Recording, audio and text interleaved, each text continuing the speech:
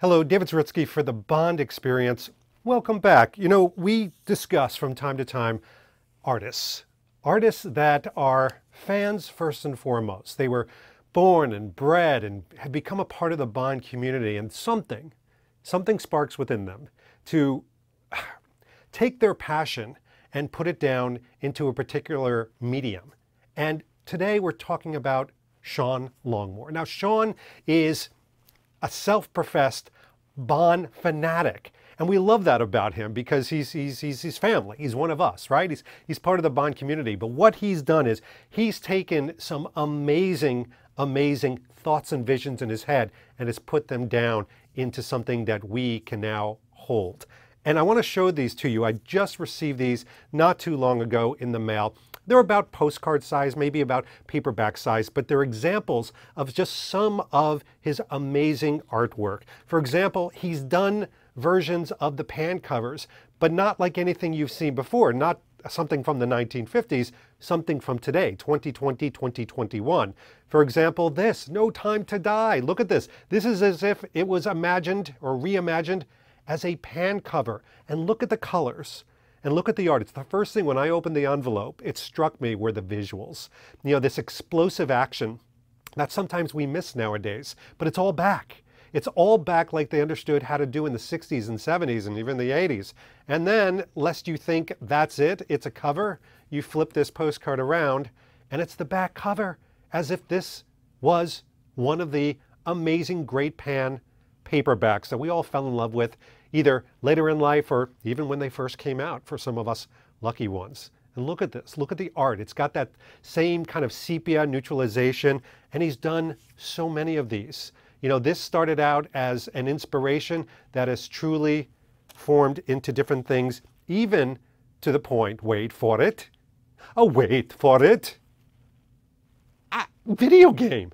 If a video game like Nightfire was a novel, was one of these pulpy Ian Fleming type things, and look at this, lest you think that doesn't have a back on it, it does. So, I mean, look, Sean is a fan that's all about what would he like as a fan, and then he takes that and he puts it through the filter of his artistic talent, and out the other side comes these amazing works of art, even to the point of taking a lot of, for example, Japanese influence and doing his own posters. You know, if he put on kind of that marketing and poster hat, what would he like as a part of these types of things?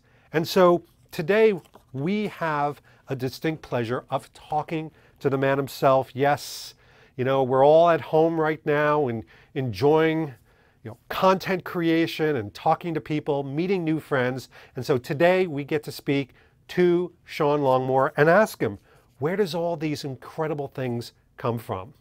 Let's go over to him. All right, and just like movie magic, you know, with technology on our side because of this whole pandemic, I have right here Sean Longmore himself. Sean, welcome to the show. Hi, David. Thank you for having me. Lovely to see you. Lovely to see you too. A beautiful view. And already I'm starting to see around your pad remnants of your artwork. So it's good that you have some pride in what you do. I do. But this one's not one of mine. This one's an original up here. Oh, very nice. This is the original Majesties on canvas, which I love. And so Oh I my keep gosh. my inspiration around me. So let's start with that word, inspiration, because what I did for the audience, I just went over some of the wonderful pieces that you sent. You've got to back it up for us. So for those of you that want to get to know the visionary, the artist behind these a little bit better in all of your work, how did this begin? I mean, how did you move from what you do potentially for a living to Bond fan to these? Absolutely. So going way back, I'd say I'm a Bond fan before anything else. I've been a Bond fan since I was little. It's one of the first things I can remember. And it's Bond that sort of inspired me to be where I am. I can remember being 6 or 7, and I have the big James Bond movie poster book that came out about 2001, huge book. And I can remember getting that one Christmas and opening it and reading through it and just falling in love. Since then, as I've grown up, I've sort of decorated my room with Bond posters and stuff. I was never much of an artist at school. I wasn't allowed to do art at school because they thought I was rubbish at it. Absolutely. I sat in my GCSE parents' evening and my teacher sat and looked at me and he said, Sean, you're not going to take art at GCSE. And I was like, okay, no, I'm not. Subtle. By the way, Absolutely. I have to ask off the bat, just to step back for a moment, because I always enjoy the psychology of why a Bond fan gravitates to one corner or the other. Like I'm very much into the style, clothing, type of thing. And there's a path that led me there. The posters, what was it? Is it that it captures, all the different amazing moments in one image? But what is it about posters in general? Yes, there's a thing of it almost felt like when I was discovering those posters, like finding a new Bond movie in a way, because I know I've watched them all so many times. I know them all inside out. And then you see a new poster that you've never seen before. There's some really exciting imagery, and it's almost the way that the artist interprets that imagery brings on its life to itself. And I adore that. And I also, just because I can't get enough of Bond, it's a way to be able to see it all the time without having to look at a screen or have it on the TV. You can have a wonderful image on your wall. That's a beautiful way to put it. All right. So not to bring back harsh memories, but you've just been told that you're rubbish. Then what happens? Yeah. So I couldn't take art. So I went away from that completely, didn't do art for years. And then I sort of got into graphic design to keep me afloat while I was at university. And then came out of uni and ended up in a graphic design job in a way that I was like, oh, this is not temporary. This is not what I really want to do. I'm just going to plod along. And then slowly but surely that's become my calling in life. And my style as a graphic designer, I always go back to coming from Bond posters, and in particular so I take my inspiration from the Japanese international posters, and all the international posters where artists would take stills or photography and merge it all together. Because I'm terrible at drawing, I'm terrible at like actual hand art. So I found those as inspiration, as a way to be able to do design without having to draw things, without having to paint things meticulously on canvas and such. So then let's get a little bit behind into your technique, because I mean, as I look at these, I think a lot of people can make some assumptions. Some people do think it's painted or pixelated, or is it composites? What is your medium? How do you create your magic? I'd say it's sort of a hybrid of everything. And as I'm growing, and with each piece, I'm finding more and more painting and illustration coming into that as I'm learning and working on it and working on my skills. It's all put together in Photoshop, a bit of Illustrator. I'm really like a cowboy designer, really. I'm the worst kind of designer, because I'm just like, as long as it looks good in the end, the process, I'm like, Yeah. But I love that, because some people, and there's nothing wrong with this, they're very dramatic. They're very thoughtful about their process. I've talked to people, artists, who say, all right, the first thing I do is I do a mood board. And then, I break it down and I create a brief. And then from there, I do this. And 19 steps later, they're putting pen to paper or doing a line drawing. It sounds like you're almost like Ian Fleming. I mean, Ian Fleming just started to type. And at the end of the day, he's like, well, I hope it's good, and maybe I'll go back and edit it, but it's done for today. I guess that's right. I have huge admiration for people that can do things I can't. I love, so my normal design day job is in theatre, and I love watching theatre and dance and being able to watch someone do something, achieve something technically, and go, I have no idea how that's made. And that's the same with a lot of artists out there, a lot of painters in particular. I look at and I'm like, I have no idea how you do that. And I have complete admiration for that. But yeah, I'm not like that at all. I start something and then I'll start compiling things together and I go, I hope this looks good, or I'll play with the color and then I'll think, well, that's not quite right, so I'll play with another color and then go, oh, well, I like the original one, so now I'll spend an hour changing it all back. It's a much more ad hoc process, I think, and whether or not that's the right thing to do for me, I don't know. So it works. I put myself through hell with it sometimes, but as long as the final product looks okay, then that's what I'm happy with, really. They say the hardest steel is forged in the fires of hell. So that maybe speaks to your artwork then, or your technique at least. But I've got to ask you about Japanese posters. I've been a fan of Japanese posters, and the thing that I find about them is, for some reason, and I hate to play the comparison game, but I find that they capture key elements very often, kind of that core visual that we know and love within the movie, and they bring it to the forefront. And then they surround it with supporting material. It's almost like creating a movie to itself. But what is it about the Japanese posters that spoke to you and still speak to you?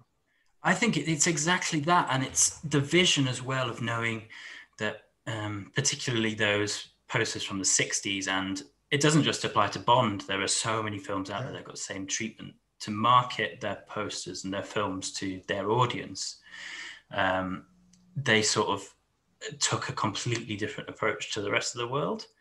And you'd get, there will have been some guy in some office somewhere who just had nothing but photography stills. He won't have seen the movie. He probably didn't know the plot.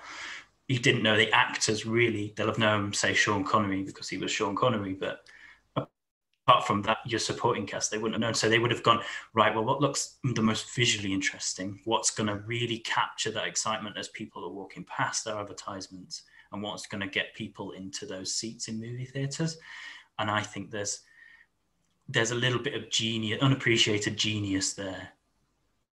And of course, the thing is that none of these posters have, or very rarely have, artists attributed to them. We don't know who made them, who were the people out there making these things. And that adds to the mystery of why I find them so wonderful. Many years ago, you might appreciate this quick story. When I was a Star Wars fan, I worked with the Hildebrandt brothers, who did the Star Wars posters way back in the day. And I remember Greg Hildebrandt telling me, because they were using a lot of my props and costumes for different posters they were doing for Shadows of the Empire, which was a card series and a book. And I remember him telling me that his original poster, the one with Luke Skywalker holding the lightsaber and Princess Leia holding, he said that the Japanese posters of the 50s and 60s were his inspiration. You know, that type of composite of a key element surrounded by small elements and never giving you the full picture, except for the ones kind of in the foreground. So it sounds like a lot of people are inspired. But all right, so big discovery question. The Bond community sees these. What's the reaction? For my pieces, it caught me off guard completely.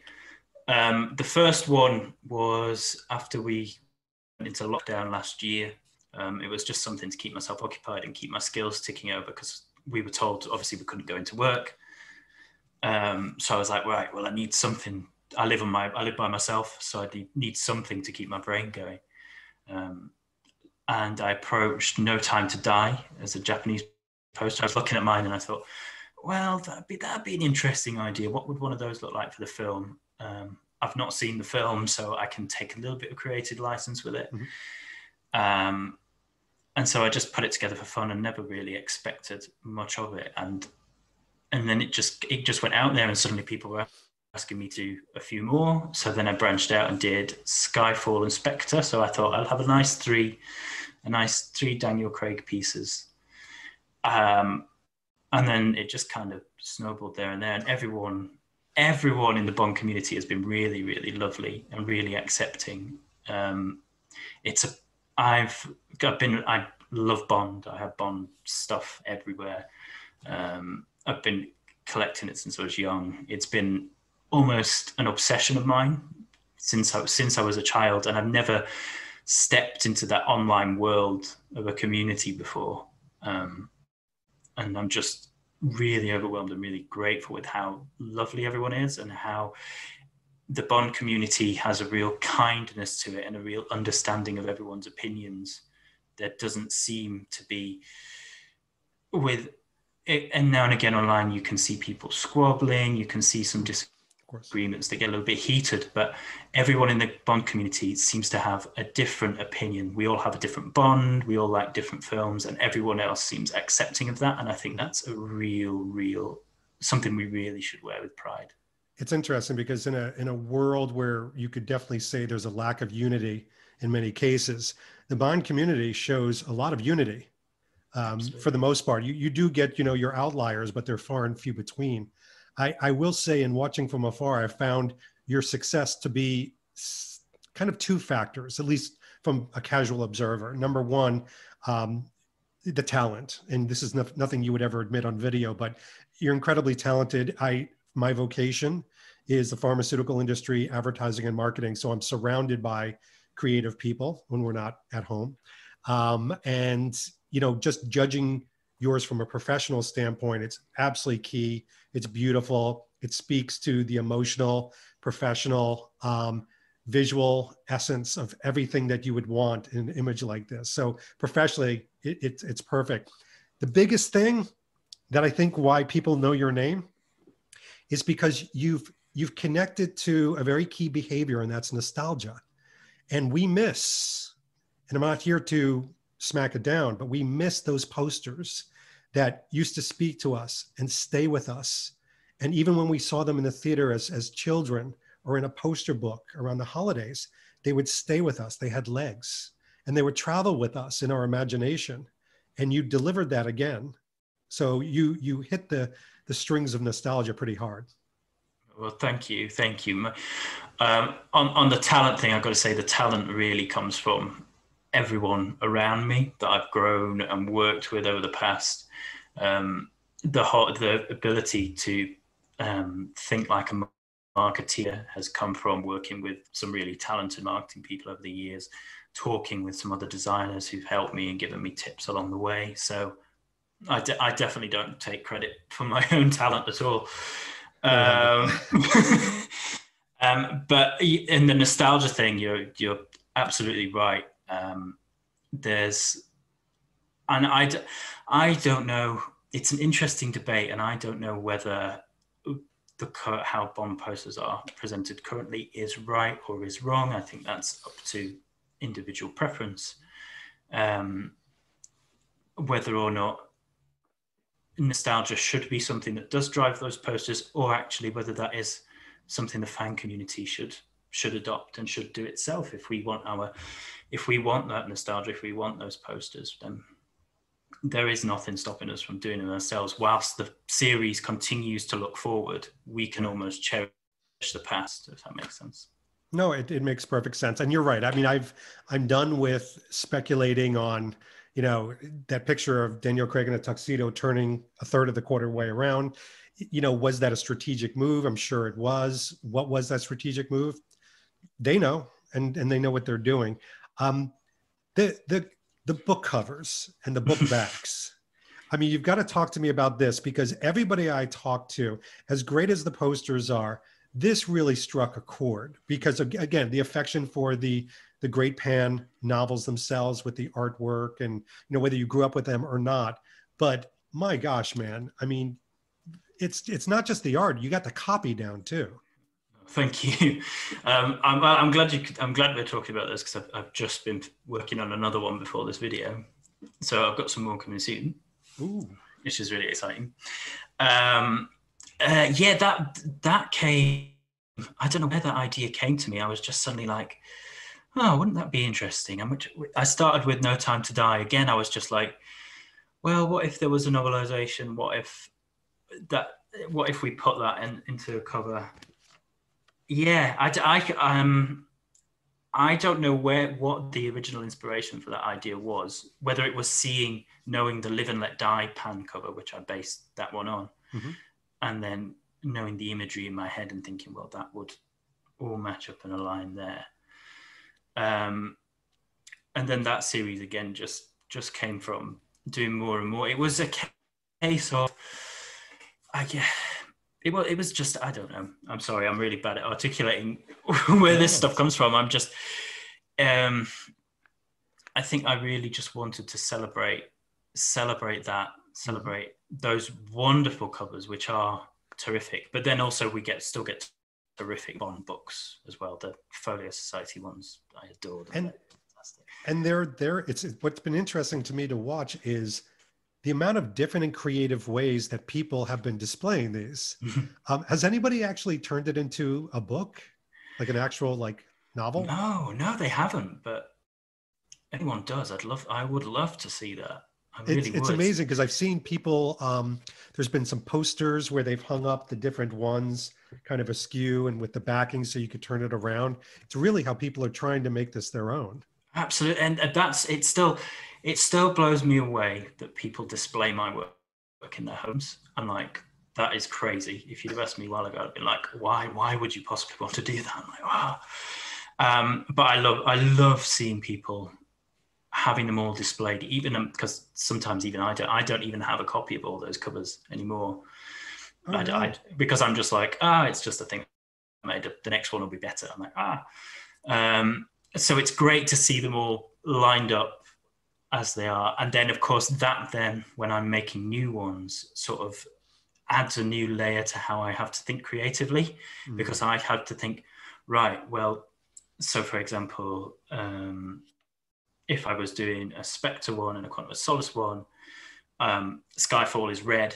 So now I have to think, well, what colors are going to sit how... So you've not got a barrage of red, you've not got a barrage of green, so everything sort of varies. So now, as I'm doing more of them, I'm taking that into consideration. And that applies to the bigger Japanese posters as well, as I'm also thinking, well, the man with the golden gun is absolutely crazy, so I need to make sure I don't put too much next to it for Live and Let Die or Spy Who Loved Me, just to make sure it's not too overwhelming for people if they're displaying it. And so that's right. You've got to think about those things. My gosh. It does. It really comes in. It is crazy. Wow. So, all right. Tough question. You could say no. What might you be working on right now that you say you're working on? You don't need to. You want to leave it a bit of a secret? I think I put a teaser out there for one of them a while ago. I like to play with people a little bit and put teasers on my Instagram story, and then I get like people guessing what they are. Right. A while ago, I put the one up for the Nightfire book cover and had a lot of people like, it's Thunderbolt, it's Tomorrow Never Dies, and no one got it. And I was like, I love that. I love engaging with people and keeping them guessing like that. So a teaser for one of them went out. Another one that I've finished, it's one of my favorite pieces I've done, and it's not a movie. I'll say that. It's not a movie. It's not a Bond movie. But it's Bond. It's Bond. Oh, it's very Bond. It's very Bond. It's James Bond Jr. Oh, I wish. Actually, no. Dr. Lisa Funnell would probably trying. She'll probably keep trying to get me to do that. And Dr. Lisa Funnell and Calvin Dyson, who are the two biggest James Bond Jr. fans I've ever met. They're the ones that are flying the flag of that show. My gosh, because I am not. Trust me. All right, we got to play a little bit of a fantasy game I've done with every artist. Okay, that we've had on. And it's probably a tough one. You've got to put your creative hat on and your imagination flex a little bit. So Eon comes to you and they love your work and they've seen it from afar. And they say to you, listen, we're getting ready to do a teaser for Bond 26. We haven't even named it yet, but we'd like you to design a poster for Bond 26. What are the elements? What's the vision that you might have, the things that you absolutely want in the poster itself? Okay, so first, I can really cheat this one. I was commissioned by a company last year to do it was a company called Digital Spy, if you've heard of them, who are like an online news site. They commissioned me they did a poll of who would be the next James Bond, and Henry Cavill came out on top. So they commissioned me to do a poster with Henry Cavill as James Bond. So I can kind of cheat there, and I sort of based that on the Living Daylights initial poster because I thought new Bond, it really works. But the elements I picked out there, campy and fun. I had Blofeld's cat on the front of a missile and it was a really, I deliberately went out there to try and find a very 80s looking space ballistic missile to fit it in so it would look sort of vintage and campy at the same time. So I guess I'd go for those elements, but you've got to put Bond. Either you put Bond front and center and you shout about your new actor and go, look, he's amazing. Or you shadow him up and you tease it and maybe you don't reveal. And less is more in a way, but that's not always my style. Yeah, no, I hear you. So you either do the Lazenby route where they kind of shadowed him, or you do the Brosnan route where it's like a giant head, put Absolutely. him right there, front and center. Absolutely. So is that poster, I'm just morbid curiosity here, is that poster that you were commissioned for, is that out in public somewhere? Yeah, so that's on my Twitter and Instagram feeds. It's not one because it was a commission. It's not one that I'll be printing or anything like that. But right, it's there. Gotta go check it out. It was really fun to work on that project because it was like I'm kind of writing Bond 26. So what elements am I going to put in? So I put diamonds in, scuba diving, a helicopter. Why not? Yeah, Why right. not? Absolutely. And then I did the similar thing when. So the last Christmas gone by, I did a cheeky teaser poster for a Christmas Jones movie, which I couldn't help myself. I had the idea, and I was like, oh, I can use the gag that Christmas comes more than once a year again. And so I put that together, and that was another fun, inviting elements. And I put myself in the mindset of, I'm making a cheesy movie in 2001. What do I put in there? So like science and spaceships, science, because obviously it wouldn't have been well-written, grounded kind of science back then that we wouldn't have known to. Especially coming from her, yeah. Well, and then I put multiple versions of her in there because I was like, 2001, they probably end up like with clones or something ridiculous like that. So I love that kind of fun stuff. Oh my gosh. I really enjoyed that. Sean, listen, first of all, thank you so much for today, this discussion. Thank you for doing the amazing artwork. We'll leave links below where people can hunt you down, stalk you, find you, all the wonderful things they do on social media.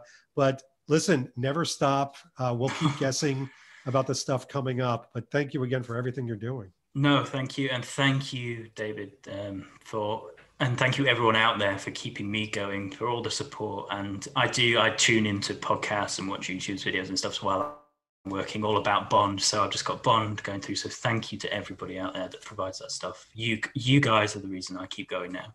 Oh, well, thank you. It's a mutual appreciation group, that's for sure. All right. Well, this has been Sean Longmore and David Zaritsky for the Bond Experience, and we'll see you all real soon. Take care. Thanks for watching this episode. If you want to be up on the latest from the Bond Experience, just click on this subscribe and subscribe to our channel. You're going to get all the latest and greatest information, plus some exclusive content. And by the way, speaking of content, here's something especially for you, just because we know you. Talk to you soon.